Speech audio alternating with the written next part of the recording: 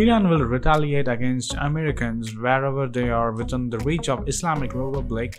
The retaliation for the incident of military commander of Iran, Qassem Soleimani Tasnim news agency quoted a senior Revolutionary Guard commander as saying, General Gholamali Abuhamzeh, the commander of the guards in the southern province of Kerman, Iran, raised the prospects for the possible retaliation on the ships in the Gulf.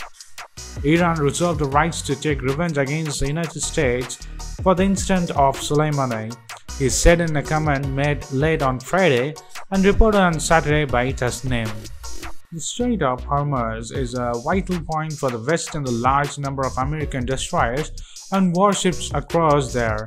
The vital American targets in the region have been identified by the Iran since long time ago.